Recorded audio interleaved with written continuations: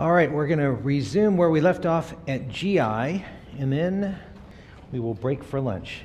I don't know if it's just Rick's sense of humor, but I always seem to do this GI session right before lunch, so we'll talk about some things as you head off. So we left off when we were talking about, just before we got to bowel perforation, so we'll talk a bit about free air under the diaphragm and bowel perf as you flip back. A couple key points here. What's the most common overall cause of visceral perforation? It's still pelvic peptic ulcer disease. Peptic ulcer disease is still the #1 cause of visceral perforation. But if you specifically talk about large versus small bowel, large bowel perforations do occur a bit more commonly than small bowel perforations. So large bowel perforations can be a bit worse in that sense, in that they perf more often than the small bowel. Causes of bowel perf. Other things, diverticulitis is probably the most common. Appendicitis occasionally, especially very young and very old. We'll talk more about appendicitis in just a little bit. And x-rays are probably going to be your key diagnostic test to look for on the board exam. CAT scan makes it very easy, but on the board exam, look for the free air under the diaphragm. This is a very, very obvious cause. I don't think they would give you something that obvious. More commonly under the right hemidiaphragm. It can be relatively subtle. You take a look up here, there's just a little sliver of free air right there. Try to make sure you're getting an upright PA and lateral chest x-ray. There's some articles that say that maybe the lateral view is a bit more sensitive. I don't think there's enough literature out there to say that one is definitely better than the other, but in general, definitely try to get an upright chest x-ray, and if you can, get both the PA and lateral. Now, what if your patient is too sick to stand up? No problem. Just have them lay in the left lateral decubitus position so the air can kind of filter up to the right upper quadrant as they're laying in the left lateral decube position. And then when they go over to radiology, tell the radiology tech that you want them to shoot the very first film as a lateral decube, and then they can start moving them around. But the first film should be a lateral decube, and what you're going to look for is air right up there under the costal margin between the liver and the rib cage. And there's some studies actually that say that the lateral decube is even better than the upright chest x-ray. So again, I don't know that you'd have to know which is the best film, but if the patient can't stand up, make sure to get a lateral decubitus x-ray. Okay? There's not a whole lot to say about constipation. In general, I would say at ABM General Hospital, on that board exam, benign diagnoses are never going to be your answer. So for example, if somebody's presenting with abdominal pain, constipation, I think, is enormously unlikely to be your answer. Somebody comes in with reflux symptoms. We talked about that already. It's not reflux. I can't imagine they will ever give you a question where they want you to pick the benign diagnosis when there's deadly other things. So what would you get as a potential question on constipation? Well, you think about some of the other, neuro or endocrine type of causes of constipation. Of course, in real life, the most common cause of constipation is just a rotten Western diet, low fiber, high protein, high fat type of stuff. But on the board exam, think about hypothyroidism, think about hypoparathyroidism, think about lead toxicity or other type of neurologic dysfunction. And treatment, again, just improve the diet for the most part. Enough about constipation. One slide on irritable bowel syndrome, not to be confused with inflammatory bowel syndrome, which we'll get to in a moment. But irritable bowel syndrome gives you alternating episodes of diarrhea and constipation. This is one of the more common causes, or a lot of people believe it's one of the more commonly underdiagnosed causes of abdominal pain. Oftentimes these patients end up being diagnosed with abdominal pain of uncertain cause, and people believe it may be irritable bowel syndrome. There may be some association with certain psychiatric conditions, including anxiety, but again, I think you're more likely to get questions about inflammatory bowel disease. This includes Crohn's disease and ulcerative colitis. This one slide right here talks about the similarities, and the next couple of slides will describe some of the differences between Crohn's disease and ulcerative colitis. So in what ways are these both fairly similar? Well, number one, they both tend to be chronic diseases. They both tend to have a relatively high rate of colon cancer over the next 1 to 2 decades. They tend to present with exacerbating and remitting patterns. They both tend to occur in relatively young, otherwise healthy adults. They both are often associated with extraintestinal manifestations, and I would highlight that for sure. Things like arthritis, there's dermatologic manifestations, for example, erythema nodosum, pyoderma gangrenosum, hepatobiliary disease, vasculitis, and uveitis. I highlight uveitis. I think that would make for a great visual question where perhaps they give you a photo of somebody's eye and the eye shows a classic signs of uveitis with photophobia and all the rest. And they say, oh, by the way, this patient's also been having some bloody diarrhea. And you need to think about some of this inflammatory bowel disease, specifically ulcerative colitis. Both CD and UC tend to be treated fairly similarly with sulfa, salazine, mesalamine.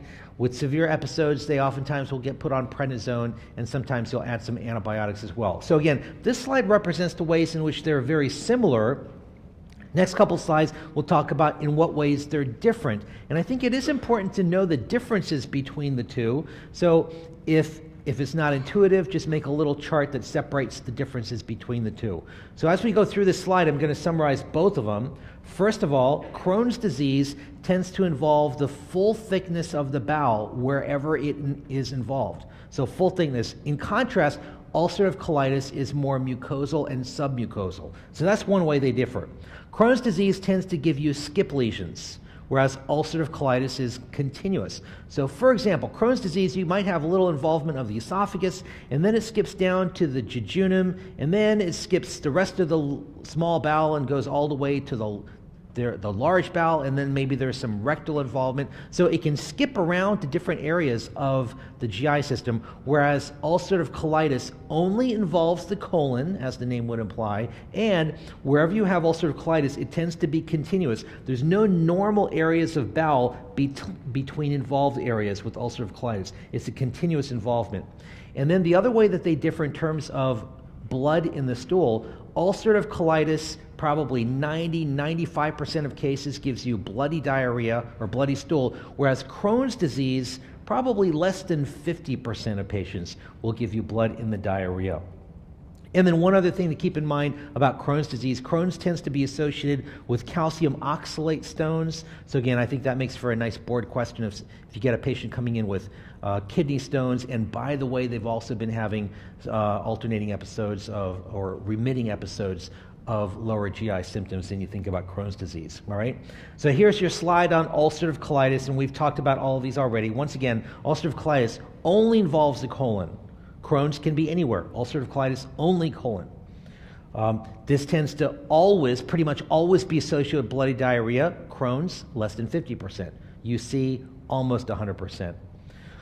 One other way that they differ is that toxic megacolon, either one can develop toxic megacolon, but it's far more common with ulcerative colitis, and these patients tend to be a lot sicker. Ulcerative colitis patients, when it's bad, can get a lot sicker than the Crohn's patient. And then, as I mentioned before, what part of the bowel is involved? Crohn's disease, full thickness of the bowel, whereas ulcerative colitis primarily just is mucosal and submucosal involvement. And I mentioned a couple slides ago that both of these can be associated with cancer over the next few decades. It's a lot higher with ulcerative colitis. It's about 30 times higher than normal patients.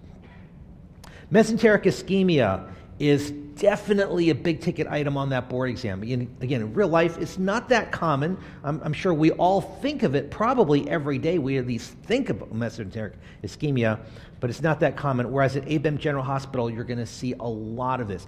Any elderly patient showing up with abdominal pain, you've got to put mesenteric ischemia along with AAA. Put them right at the top of your differential, right? You've got to think about this. The classic presentation is that classic pain out of proportion to physical findings. The patient's laying in the stretcher, they're rocking back and forth, they're miserable, they look terrible, and yet you push on their belly and it's really not that tender. It's a pain out of proportion to physical findings.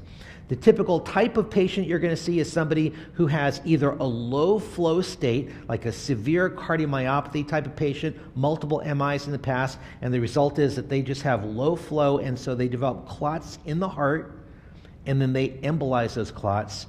Or a patient with atrial fibrillation clearly is going to be at risk for embolization as well. So any AFib patient that develops abdominal pain, any severe cardiomyopathy patient that develops abdominal pain, anybody that you have on pressors for sepsis, for example, if you've got a patient in septic shock, you put them on norepi, and a couple of hours later they start developing abdominal pain. That's a low flow state. You've got to think about mesenteric ischemia and potential for mesenteric infarction.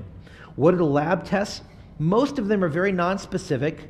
The lactate tends to probably be the most sensitive test and starts rising relatively early. Of course, lactate's very nonspecific, but it starts rising relatively early, and probably a more specific test is marked leukocytosis.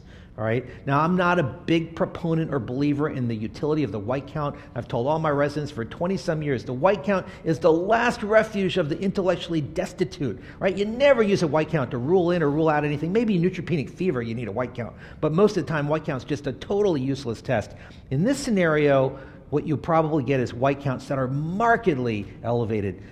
Ischemia is a tremendous demarginator, so you can get white counts of 25, 30, 40,000. Right? 10, 15, 18,000, I don't care. But when it starts getting up to 25, 30, 40,000, then with belly pain, you're starting to think about mesenteric ischemia. Plain films are very nonspecific. This arrow is supposed to be sitting on top of a thickened loop of bowel. Sometimes that's referred to as thumb printing because the bowel wall looks like a thumb. It's very, very thick, which is much more obvious on CAT scan. We'll see in just a moment. The other thing you'll see on plain film, we talked about this already, air in the right upper quadrant. There should never be air in the right upper quadrant. If you see air in the right upper quadrant, there's two things to think about: emphysematous cholestasis and mesenteric ischemia. Either way, that's an immediate surgery consult, and they're going to the OR as quickly as possible. So that's another thing to look for. You'll also notice there's an ileus pattern out here, and we talked about how ileus is very, very nonspecific. But that air in the right upper quadrant, that's the real big concern here. Here's a few CAT scans that really show you just how thick that bowel wall is. Take a look at how thick the bowel wall is. Normally, bowel wall is just paper thin. Look how thick this is. All right. Sometimes you can get air within thickened bowel wall. That's called pneumatosis intestinalis. You see that thick bowel wall, and there's little bits of air in the bowel wall. And then this is a CAT scan showing air within the hepatobiliary system. This is air in the right upper quadrant. Okay, if you see air in the hepatobiliary system, there's two things to think about for the third time: emphysematous cholestasis and mesenteric ischemia. Either way, they're going to the operating room. Now, your most important test, your diagnostic test of choice, is traditional angiogram. Now, I'm not talking about CT angiogram.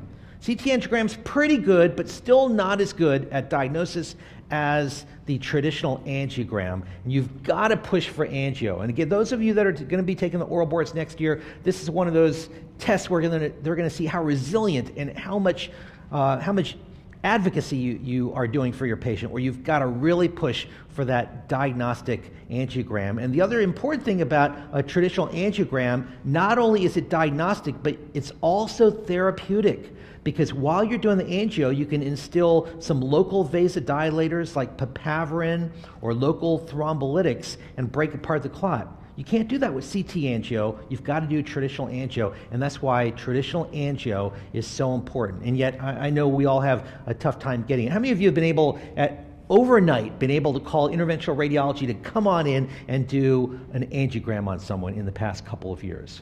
Yeah, it doesn't happen. People, it's a handful. Good for you. But people go into interventional radiology. I've never understood this. You go into interventional radiology just to do this procedure, and then you can't do it, especially at nighttime, even at a big tertiary care place. So I finally figured out, for those people wondering why they won't come in at nighttime, I figured it out. Our radiology area is right across the hall from the emergency department. One day I went over to radiology to ask them a question about a patient. It was very dark, and as my eyes adjusted, I could see that the radiologists were all sitting around flipping through some Mercedes and BMW catalogs. And I sat there. I didn't want to interrupt them. I picked up one of these catalogs, and I started flipping through and looking at the cars that they buy. And then I realized the reason radiologists can't come in at nighttime is because they buy cars that have no headlights. Now it all makes sense, finally. So anyway, but on this exam, you've got to push for that angiogram. Take a look at how diagnostic, how easy it is to see the diagnosis here on angiogram. You've got a nice column of dye, and then bam, nothing after that. This is an example of non-occlusive mesenteric ischemia. This is a patient that has diffuse vasoconstriction of a lot of vessels. This is the type of thing that you might see, say, in your septic patient who's on a pressor, like a norepinephrine drip, and now the patient starts developing severe abdominal pain. This is the type of thing that you might see, just diffuse vasoconstriction due to the norepinephrine. So you've got to be on the lookout for this. If your patient is on vasopressors and then develops abdominal pain, this is what you're going to have to worry about. All right, let me go back for a second. The other thing I want to mention, atrial fibrillation with abdominal pain is mesenteric ischemia until proven otherwise. Cardiomyopathy with abdominal pain. Persons on oppressors who develops abdominal pain. The one other thing that you see down there at the bottom is digoxin, and this is not well known, but digoxin has been found to be an independent predictor of mesenteric ischemia because digoxin produces a small amount of splanchnic vasoconstriction. So if they give you a patient who's on dig who then develops abdominal pain, please think about mesenteric ischemia. All right? All right, another little mental break here. This was sent to me by somebody in England, all right? And take a guess what city this is from. You're sitting in it, right? So I think the caption down here was something about father and son bonding time, I guess. All right, let's talk about appendicitis. Appendicitis is the most common cause of surgical abdomen in our population. No surprise to anybody here. And there's not a lot to say about appendicitis that you don't already know. The classic presentation, periumbilical pain that over the course of, say, 24, 36 hours gradually migrates to the right lower quadrant. It's associated with nausea, vomiting, classically anorexia, low-grade fever, elevated white count. All of that's very classic. Classic is not always going to show up on the board exam. It's not always right lower quadrant. If the appendix is retrocecal, you can get right low back pain. All right? If the appendix is touching the ureter, you might drop red cells into the urine and get microscopic hematuria, which makes it very easy to misdiagnose as renal colic. If the appendix is near the bladder, it might cause a little bladder inflammation and produce white cells in the urine, and it's easy to misdiagnose as UTI. So you never call something UTI unless there's white cells and bacteria, and you wouldn't want to call it if it's more right lower quadrant. Cystitis usually is more suprapubic pain, right? So just be careful about those misdiagnoses. Renal colic and cystitis are common, and also right low back pain, right musculoskeletal pain, right? Be careful about the white count. Up to 45% of patients, don't worry about the number, just the concept. Up to 45% of patients can have normal white counts with an API, all right?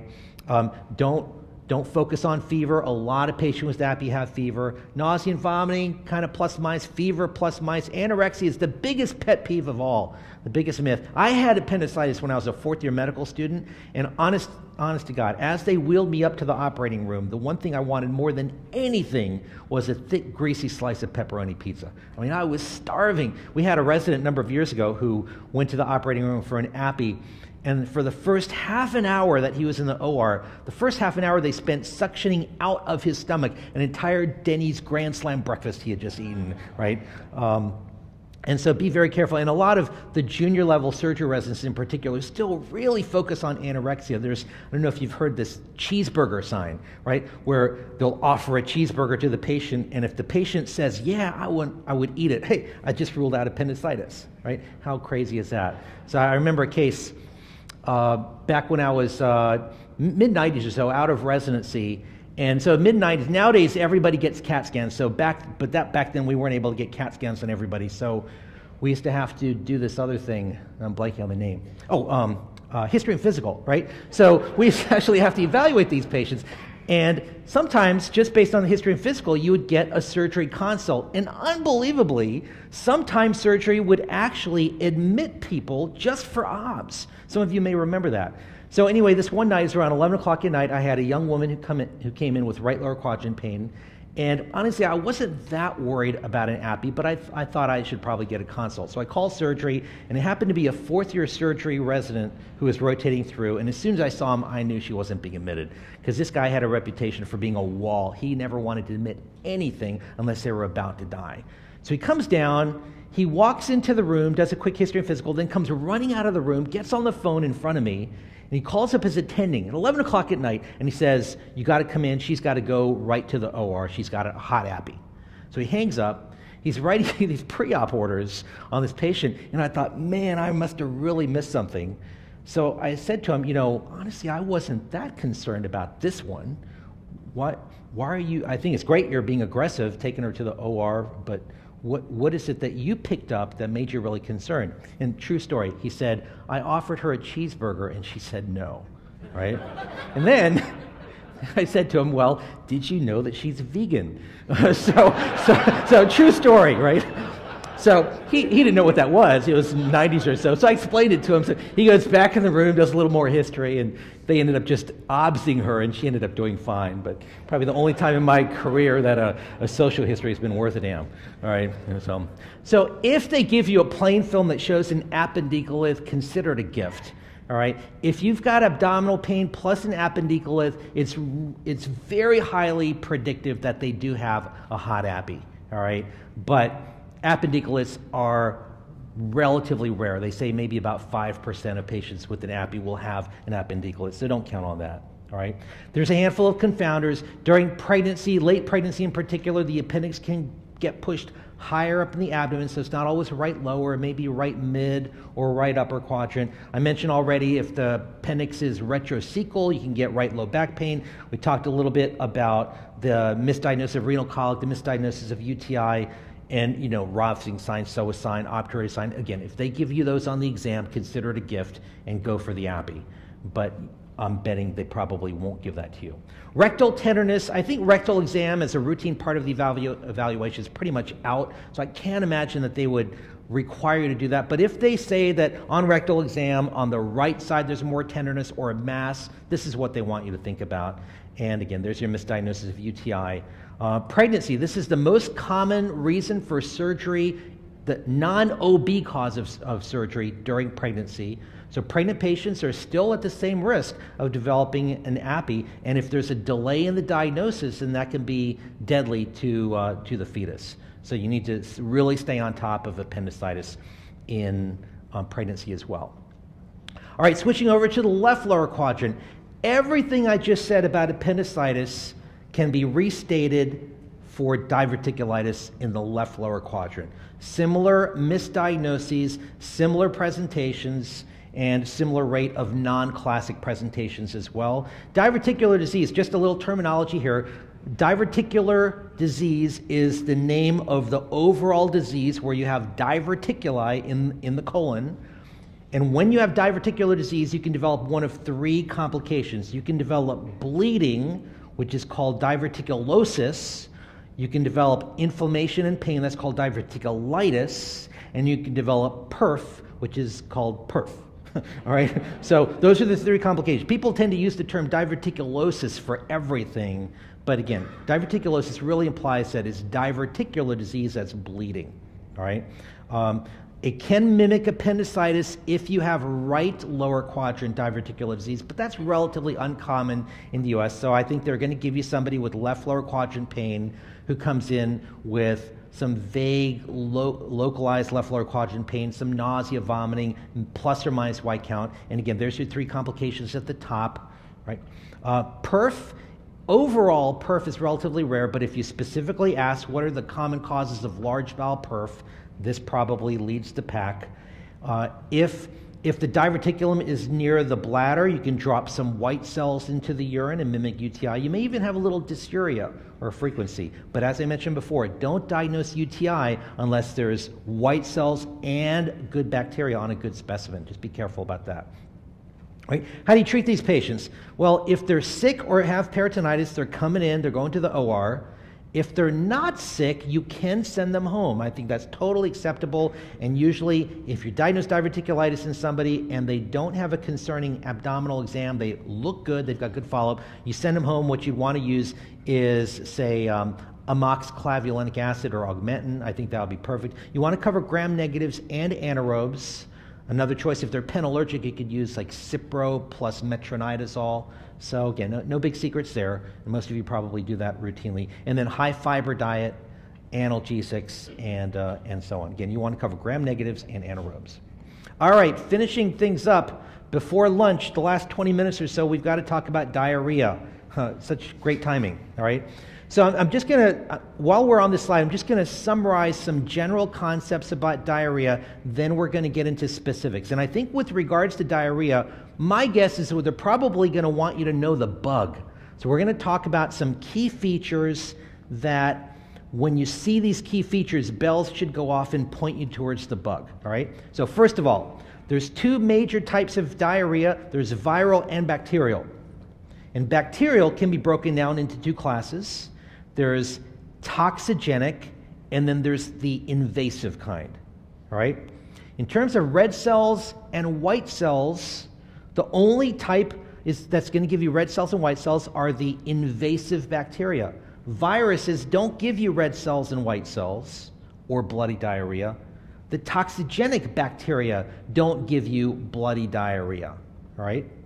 So keep those things separate in mind. The other thing to keep in mind, the invasive bacteria, and I'm going to recap all of this as we go through the slides, all right? But the invasive bacteria tend to give you gradual onset of symptoms. You know, you start kind of feeling rotten and maybe some low-grade fevers and myalgias, and then the diarrhea starts, oftentimes bloody diarrhea, and it gradually goes away, or you can take some antibiotics and it gradually goes away. The toxigenic bacteria, you can be feeling totally normal, and then bam, suddenly you're rushing to the bathroom and you're having a lot of watery, non-bloody, non-white cell type of diarrhea. There is no prodrome of fever or anything else like that. It just hits you from out of the blue, and then it fortunately tends to resolve fairly quickly.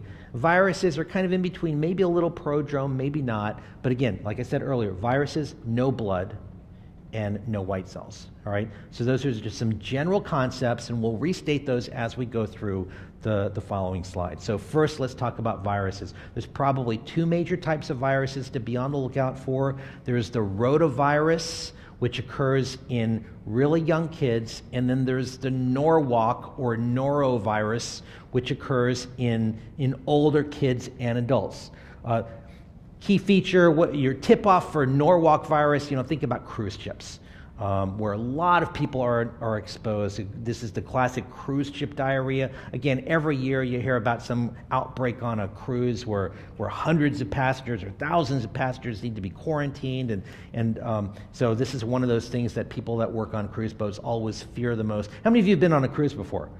So you know that before you're allowed to get on the boat, you have to fill out a little questionnaire. Have you had any nausea, vomiting, or diarrhea in the past few days? If you have, you check off this box, and we offer you a free visit to our ship's doctor. What they don't tell you up front, though, is the ship's doctor is on shore while the boat is leaving. All right, they're not going to let you on. And in fact, if you develop this on the boat, they'll quarantine you. Well, my parents went on a Mediterranean cruise with their best friend from California, who they hadn't seen in a long time, and their best friend developed some diarrhea on the cruise, so she talked to the ship's doctor, and they promptly quarantined her for the entire cruise. And she missed the whole thing. So bottom line is, if you get diarrhea on a cruise, don't tell anybody, all right? Just take your Imodium, take some Cipro with you, and enjoy yourself as best you can, all right? Okay, so let's talk about the bacteria.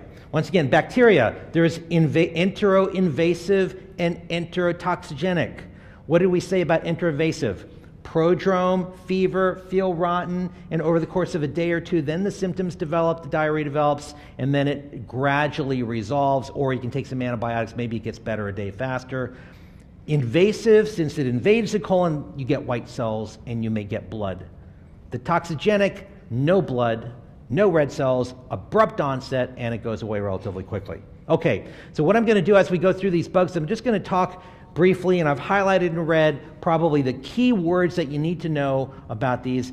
First of all, E. coli 0157H7, this is the enteroinvasive type of E. coli that you've got to worry about. It can be hemorrhagic, bloody diarrhea is the key. Again, every year or two you hear about some big outbreak from some local restaurant. You know, Chipotle's was the last one I remember hearing about. Sometimes this is E. coli that's linked to lettuce. We had that recall on lettuce, I think last year, was it? And so what you worry about is the bloody diarrhea. The sequelae of the E. coli diarrhea are a big concern as well. Young kids can get HUS, hemolytic uremic syndrome.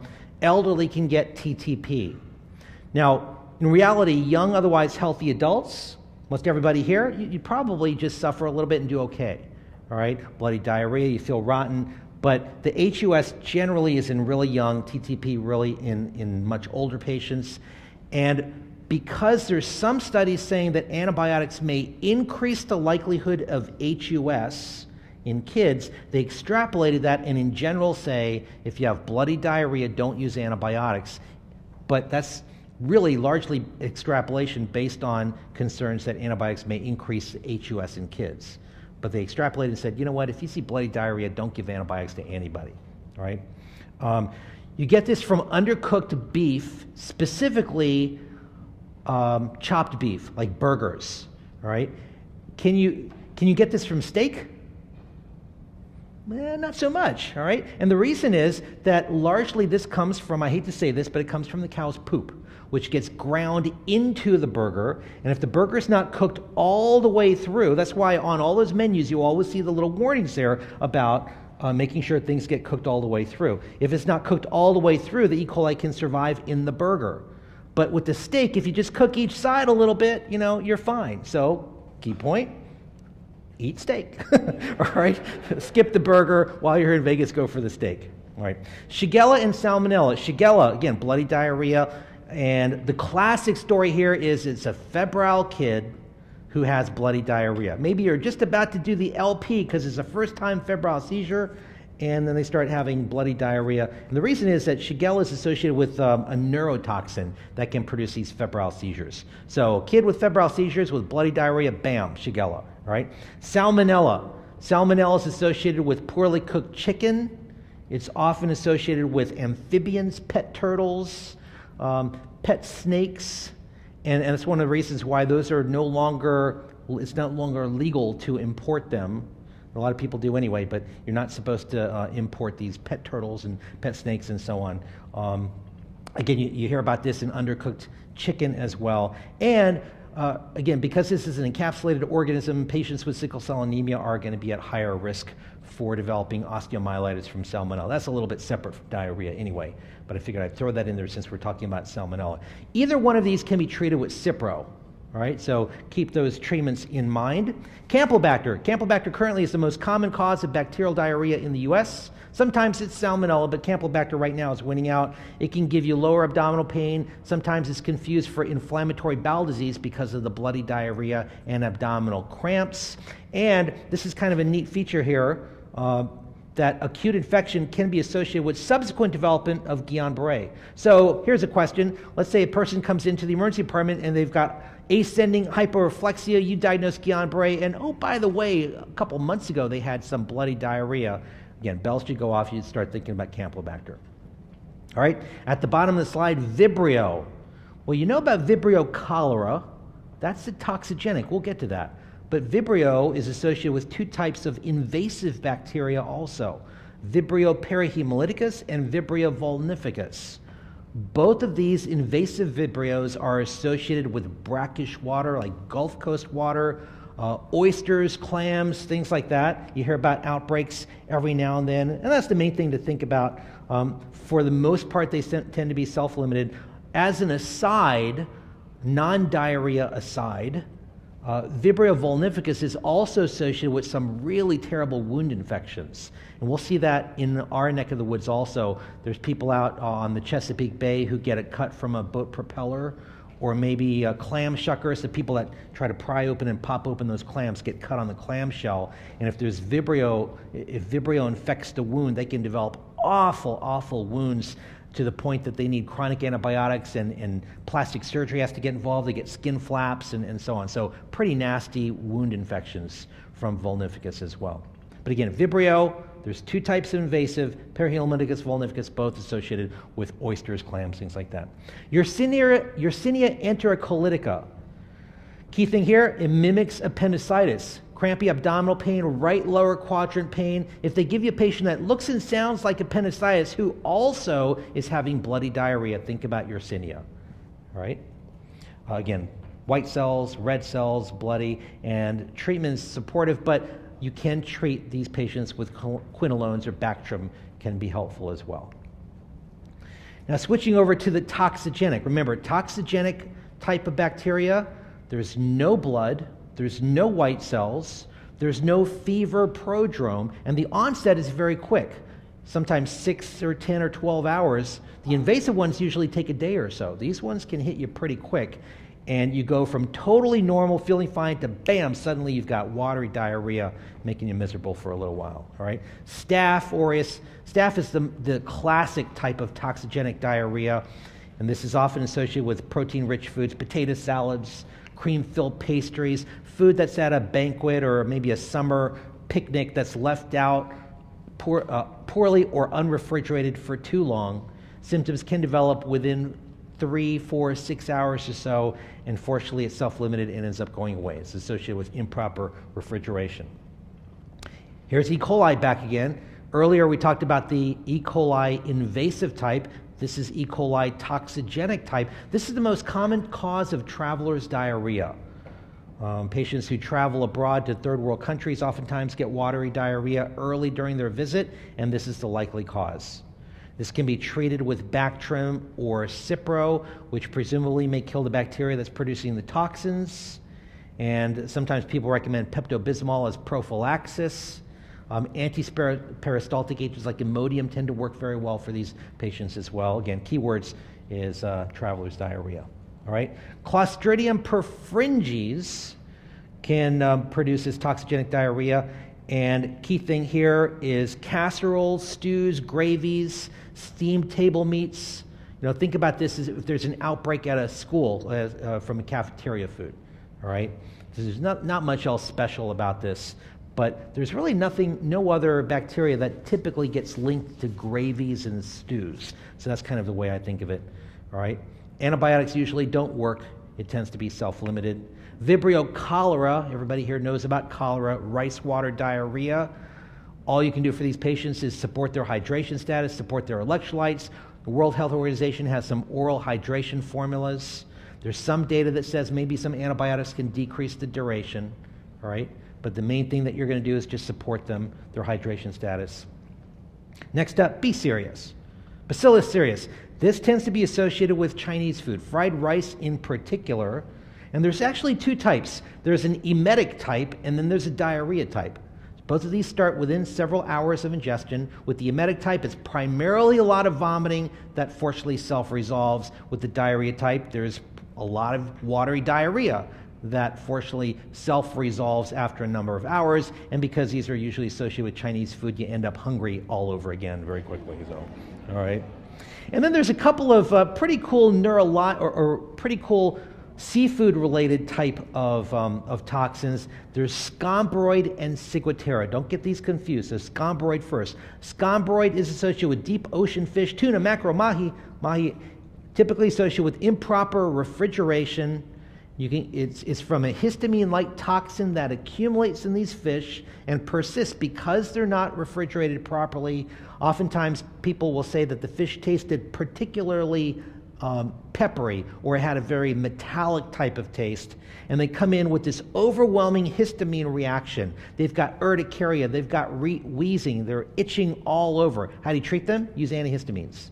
All right, H1 and H2 blockers. If they're wheezing, give them some nebs. Symptoms tend to resolve very quickly. I'm convinced that this is a more common cause of seafood allergy than we've previously recognized. You know, working in Baltimore, there's seafood everywhere, and there's people that come in saying, I developed a new allergy to seafood 2 years ago. They've been eating seafood their whole life, and suddenly they developed an allergy. No, in all likelihood, they probably had some scombroid poisoning, and they're probably not allergic.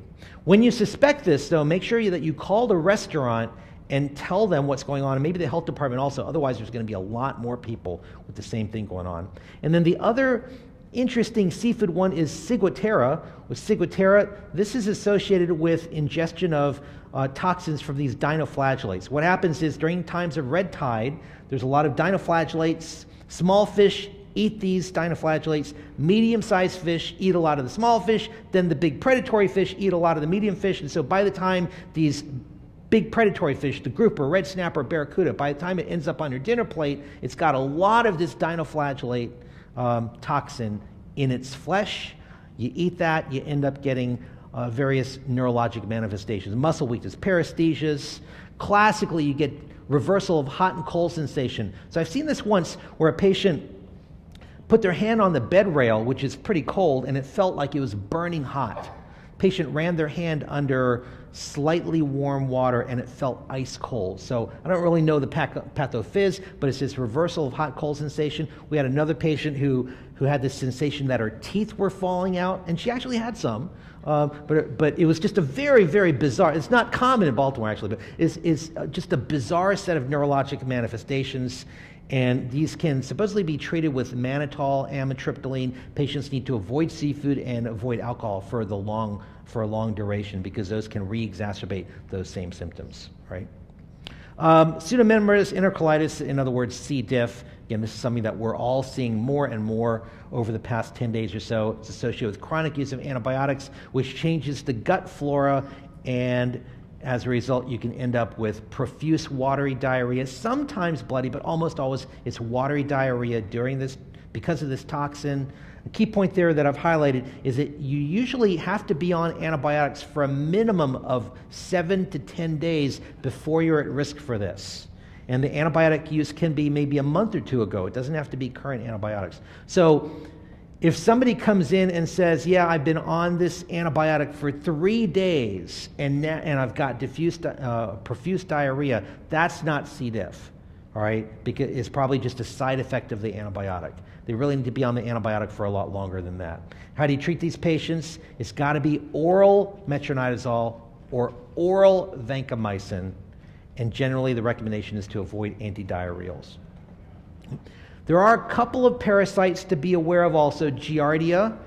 Giardia is the most common cause of waterborne diarrheal outbreaks, sometimes referred to as backpackers' diarrhea. People who are out in the backpacking or in the mountains may drink from mountain streams and they can contract this. Patients will have long-term symptoms for weeks or months until it's finally diagnosed and treated. And they talk about very, very painful abdominal cramps, a lot of bloating, frothy, very, very foul smelling stool.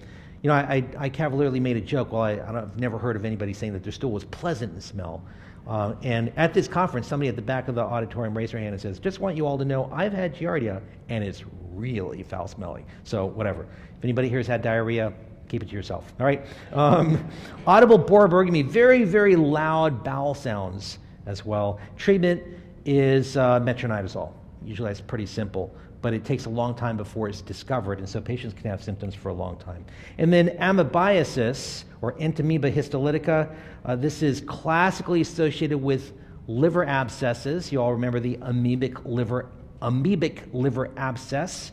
But interestingly, and something I didn't know, is that you can develop abscesses in multiple other areas as well. It doesn't just have to be the liver. It can be the liver, it can be the pericardium, it can be the lungs, it can be the brain.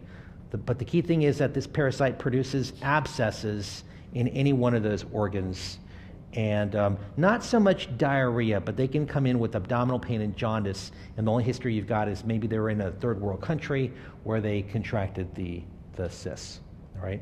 And then Cryptosporidium. Cryptosporidium is a protozoan parasite. Key thing to know about Cryptosporidium is that this is the most common cause of chronic diarrhea in immunocompromised patients, especially in AIDS. In fact, this is responsible for a lot of AIDS deaths, and the patients die because of electrolyte problems and fluid loss. So this can cause a chronic wasting syndrome, classically in AIDS, and that's what I would look for. If they said bad diarrhea with wasting in AIDS, then you got to think about Cryptosporidium here. And there are a couple of treatments that you see at the bottom, paromomycin plus azithromycin. And key thing, just like with cholera, you're supporting their hydration and electrolytes. Okay, last mental break before we finish things up in the last couple of minutes here. For those skiers out there, this is the most bizarre ski sign up next. And I'm not really sure what this is supposed to be conveying, but whatever it is, don't do it, apparently. All right. All right, it's from some European ski resort. Okay, last couple things down at the rectum. Rectal prolapse. Okay, I'm sure many of you have seen patients with rectal prolapse before. At university, we've got a couple of patients that intermittently come in when they have a prolapse. And what you need to do is distinguish rectal prolapse versus prolapse of an internal hemorrhoid, because obviously there's a big difference in treatment between somebody who has prolapse of intestine versus prolapse of an internal hemorrhoid. And what you're going to look for that can supposedly be helpful is that with the hemorrhoid, you oftentimes see these, what they describe as spokes of a wheel radiating outwards, so from the center going out. Whereas if it's bowel, you instead see more of a circular orientation from the bowel wall. If you have a patient with a prolapsed prolapsed internal hemorrhoid, you want to try to reduce it and get surgery involved. If it's prolapse of bowel, if it's prolapse of bowel, then you want to try to decrease the edema, and it often will reduce itself. One of the things that you can do to reduce the edema, they say, is to pour sugar on it. And a lot of patients actually know this, and they will themselves try pouring sugar on this. The sugar absorbs extra moisture, decreases edema. And as I've been told, I haven't seen this actually happen, but I've been told once the sugar absorbs the edema, it actually just pops right back in many cases. I haven't been lucky enough to see that happen, usually with manual reduction, but I have seen the sugar trick work in the emergency department, and every year at this course, somebody comes up afterwards and says, well, what about NutraSweet? And I don't have an answer for you, or I don't know about the artificial sweeteners. But sugar really does work so well, in fact, that many of your patients will have already tried this at home by the time they come on in, all right? And then finally, hemorrhoids.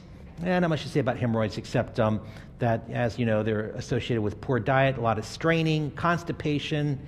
If a patient has a thrombosed external hemorrhoid, you can numb it up and make it a little elliptical incision. If you're going to numb it up, use lidocaine with epinephrine.